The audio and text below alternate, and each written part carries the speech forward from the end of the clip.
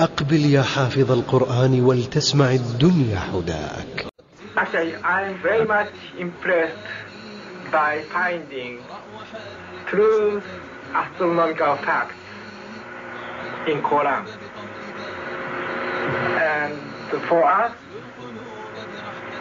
we modern astronomers have been studying very small fields of the universe. We concentrated our efforts for understanding of very small parts, because by using telescope we can see only a very few parts of the sky without thinking whole the universe. So by reading Quran and by answering to your questions, I think I can find my future way for investigation of the universe.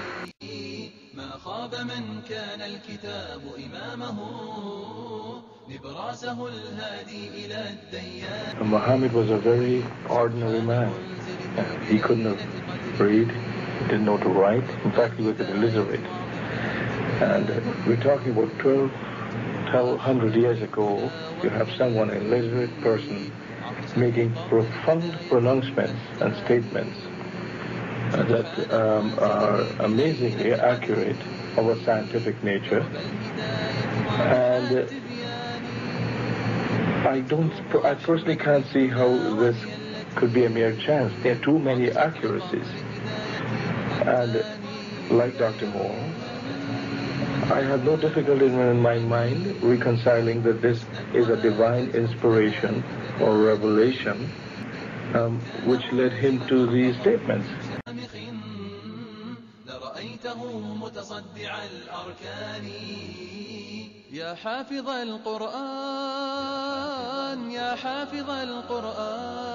I find it very interesting that this sort of information is in the ancient scriptures of the Holy Quran, and I have no way of knowing where they would come from, but I think it is extremely interesting that they are there and that this work is going on to discover the meaning of some of the passages. Well, I would think it must be the divine being.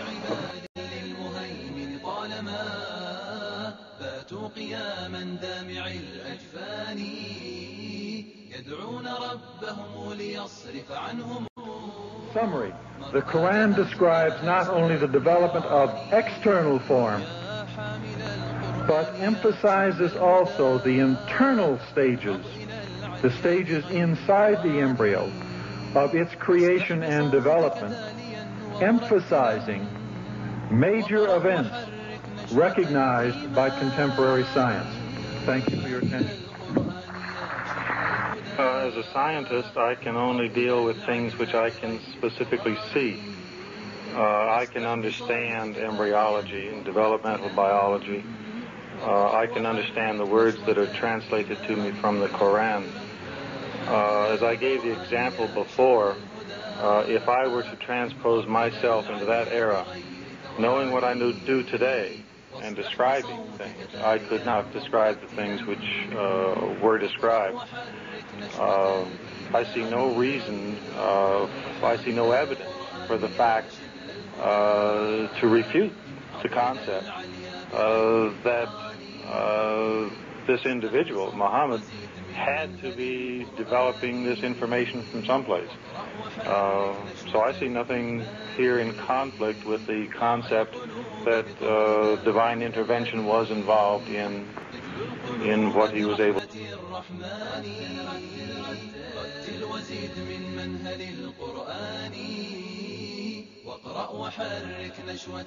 In a relatively few ayah is contained a rather comprehensive description of human development from the time of commingling of the gametes through organogenesis. No such distinct and complete record of human development, such as classification, terminology, and description, existed previously. In most, if not all instances, this description antedates by many centuries the recording of the various stages of human embryonic and fetal development recorded in the traditional scientific literature. درب الهداية واضح التبيان يتلوه أحمد الدنا وهي التي عطشت لقطر هداية هتاني سبحان منزله. Professor Moore was also elected to the membership of the Royal Medical Association of Canada, the International Academy of Cytology, the Union of the American Anatomists, and the Union of North and South American Anatomists. Professor Moore has published many books on clinical anatomy and embryology. 8 of them are used as reference works in medical schools and have been translated into 6 languages, namely Italian, German, Portuguese, Spanish, Greek, and Chinese. It has been a great pleasure for me to help clarify statements in the Quran about human development. It is clear to me that these statements must have come to Muhammad from God or Allah, because almost all of this knowledge was not discovered until many centuries later. This proves to me that Muhammad must have been a messenger of God or Allah. عطشت لقطر هداية هتاني وزهت بنبت زروعه حسنا وآتت أكلها بتداني. It follows, I think, that not only is there no conflict between genetics and religion, but in fact religion that guides science by adding revelation to some of the traditional scientific approaches. That there exist statements in the Quran shown centuries later to be valid would support knowledge in the Quran having been derived from God. Thank you very much. فارفع قدره واصل خطاك على هدى القرآن هونا فسير في الأرض لا تعجل بها. Thinking of many of these questions and thinking where Muhammad came from, he was after all a Bedouin.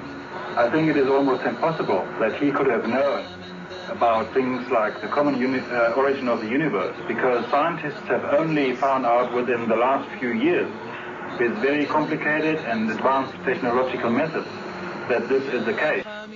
Somebody who did not know something about nuclear physics 1400 years ago could not, I think, be in a position to find out from his own mind, for instance, that the earth and the heavens had the same origin, or many other of the questions that we have discussed here. يا حامل القرآن يا شبل الهدى انهض إلى العليا بغير تواني واصدح بصوتك تاليا ومرتلا واقرأ وحرك نشوة الإيمان. يا حامل القرآن يا شبل الهدى انهض إلى العليا بغير تواني واصدح بصوتك تاليا ومرتلا